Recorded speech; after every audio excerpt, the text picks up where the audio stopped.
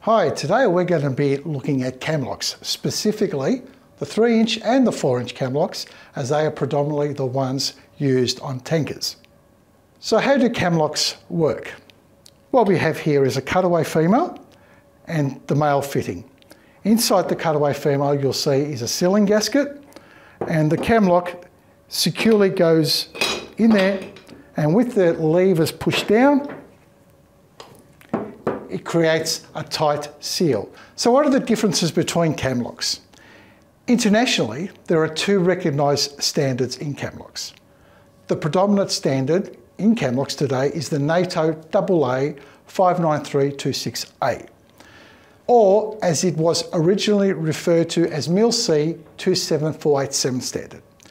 This was created during World War II to ensure all NATO forces used a uniform standard in all host connections. The second standard is the EU standard EN 144207 or DIN 2828. The 2 standards are identical in cam and groove sizing. Their only difference is in the number of grip serrations on the host hull part of the camlock. Locally, there is also what's commonly referred to as Australian Standard Camlock.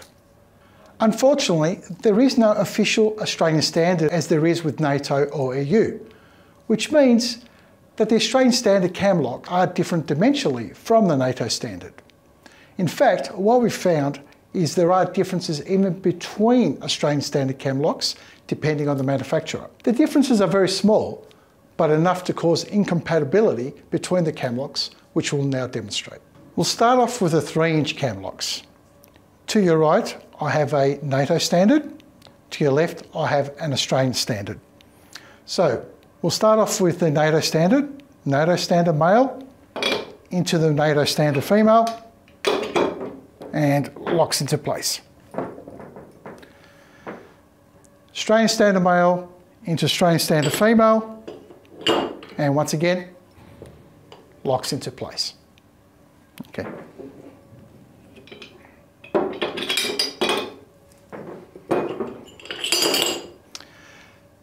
Now, we'll try swapping them over.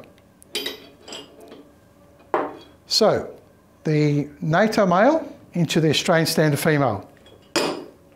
As you can see, won't even go in.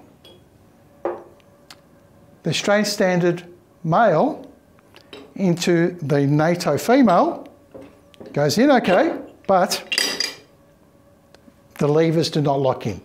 So if we turn this around, you'll see that there's no compression on the gasket. Because there is no compression onto the gasket, you will have a leak. Now we'll do the same demonstration with 4-inch camlocks.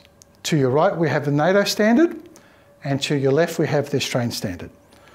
So NATO into the NATO goes in quite well.